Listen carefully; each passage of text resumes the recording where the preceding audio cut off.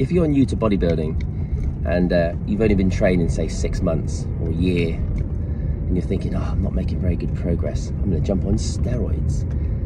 Don't. Train a bit harder, smarter, maybe even train less if you're one of these people who's training so much that they're never recovering and you're not eating enough good food. Maybe look at taking some creatine or something. But Christ, unless you want to be Mr. Olympia, ruin your life, just stay away from steroids. Be natural, you'll have way less issues.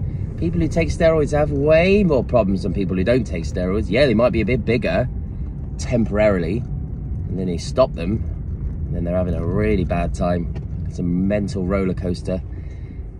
It's not okay.